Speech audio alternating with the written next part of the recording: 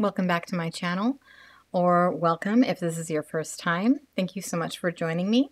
My name is Jane, and today I decided to film a tag video that I came up with, though I'm sure it's probably been done before. This is not the most original idea in the world, but I thought it would be fun because I just did Mary's tag, and I'll link her channel down below. You can only pick one bag to carry for the rest of your life. And since I just filmed that video, I decided to go ahead and film this one too, which is one I've been thinking about for a couple of weeks. And I'm going to tag a whole bunch of people down in the description box, and hopefully you'll be able to contribute if you want to. No pressure. So this tag is called "You Can Only Keep 4 SLGs from Your Collection." Hypothetical situation, obviously, you know, it's just pretend, but if you could choose only one wallet, one key holder, one cosmetics case or catch-all, and one card holder from all your SLGs, what would they be? Now, for some people, that might be really easy because I know there are some people in this little YouTube community who aren't obsessed with collecting SLGs. I'm not one of those people. I know I have too many, though actually I have cut myself off from buying new SLGs.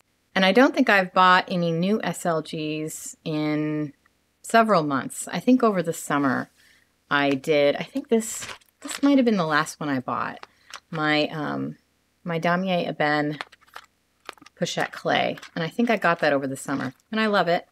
But anyway, yeah, I'm on a ban of buying SLGs because I have enough. I have too many, and you know, what am I going to do? So with that in mind, I decided to see what would happen if I could only limit myself to 4.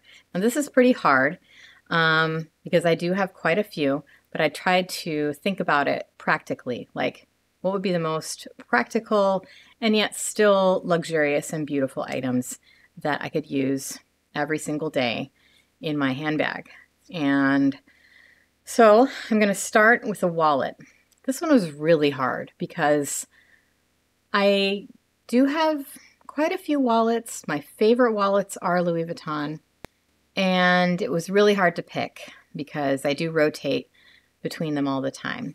But finally, I did decide on the Monogram Multicolor Zippy Coin Purse in the black multicolor pattern.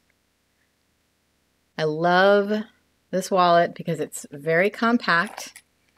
It's very well organized. You've got just nothing in there but a bunch of card slots. The inside is a beautiful pink, fuchsia pink color. It's got a nice smooth zipper, and it fits in almost every handbag. And one of the reasons I picked this is because it is a limited edition. They don't make this anymore. It's hard to find in good condition because the way that they printed this canvas back when it came out was really prone to chipping. And this one has almost no chipping on the pattern. So I got this secondhand from Fashion File almost 2 years ago, and I think I've taken pretty good care of it, and I love this wallet. So this is the wallet I chose. Okay, so the next category is key holder, and this one, it was kind of a toss-up between these two. The Pochette clay, which is an awesome little SLG because you can use it for keys or cards or coins or even just tiny little items. It's awesome, and I love these. And the other option, which is the 6 key from Louis Vuitton in the Damier Graphite. Now, this thing is also beloved and awesome, and actually, this is the one I would pick, and it was very close, though. And fortunately, this is just hypothetical. The reason I picked this one, obviously, it holds a bunch of keys. I have put my car key fob in here before, though it didn't really fit that great. And I do wish they would do something about that, but Louis Vuitton does not like to redesign their classics at all. I love that this has silver hardware because of the nature of this piece, because there's all that metal touching metal. When you have the gold hardware, it's not real gold, so it does chip and flake pretty bad with all these metal things. But the silver stays in really good shape because it's not, you know, brass plated. There's a little pocket behind the keys where if you wanted to just throw a couple of cards in there, you wouldn't really need anything else if you were going extra downsized. And it's just a great size. You can hold it right in your hand. It feels really good. And I love it. I love this one. And I'm really glad I got it in this particular colorway too, just because I think it will wear a lot better. I've been using this almost a year. And if you look closely, you can see how that little button there, it doesn't have any chipping or tarnishing or anything that I can see. So yeah, so this is going to be my one key holder. All right, so next on the list is your one cosmetics case or catch-all. And I, again, had a really hard time with this because I have been known to addictively collect pouches. I have them from Coach, Louis Vuitton, Gucci, yeah, even if you count Chanel, even if you count this one. Now this one I did not pick because it's just too small and thin. I went with the Gucci Medium Ophidia cosmetic case as my forever catch-all. And the reason I did not pick the mini pochette from Louis Vuitton, even though I do have 5 of them, is because this holds more and it does not have a chain attached to it that you can't take off. It's just a case. It's in coated canvas, which means it's really durable. The zipper is dome shaped, so you can open it up really wide. I'm using it right now. It's just, you know, full of stuff. Got lots of stuff in there. And yeah, I think it even has, it does not have any extra pockets inside, which is actually good because those can kind of get in the way. It's just one big open space with a nylon interior. And it's beautiful. I really love the Ophidia line from Gucci.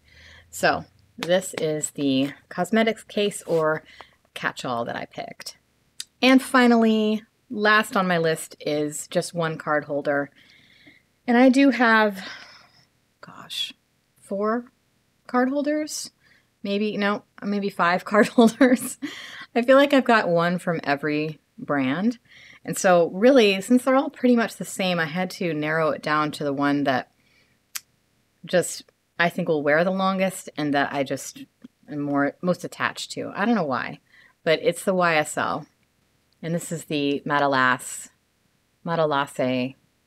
Grand de Poudre card holder from Saint Laurent in the Opium Red, which is coming across a lot brighter on camera.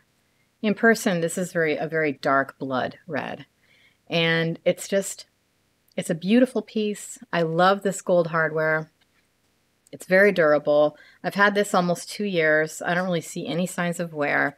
And I carry it pretty frequently, though I do rotate almost all of my SLGs. It has 2 card slots right here, 2 card slots in the back, a center compartment, which has some cash in it. And it's very slim, but it also has the little puffy quilting on it too. And you're good to go. So this is the card holder I would pick. Even though I love my Gucci card holder, I love my Fendi card holder, and I have a Tory Burch one that's pretty awesome. And then I have the Louis Vuitton coin card holder, which is actually more of a wallet. And that one was definitely a close runner-up for my favorite wallet, but it's really close to being a card holder anyway. If I had to do this challenge over again tomorrow or next week or next month, I might pick 4 different things. But I thought this would just be fun to think about because, as I said, I have too many SLGs and I'm trying not to buy any more. Who knows when I'll buy another one? I think I would have to just sell a bunch to justify buying any more SLGs.